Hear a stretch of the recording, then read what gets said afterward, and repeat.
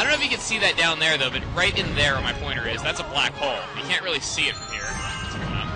Black holes are kind of the equivalent of bottomless pits in 3D games, for those of you who are not familiar with this game. It's actually kind of weird that they put black holes. I mean, I know that there are black holes in Mario Party 6, though, but still, I mean, a black hole... Ugh, almost fell in.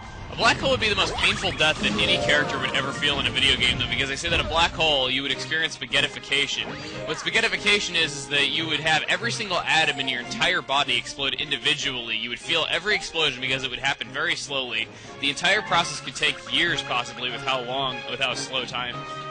time flows theoretically within a black hole.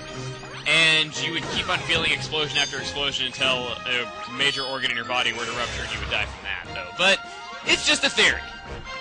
Let's go ahead and head over here.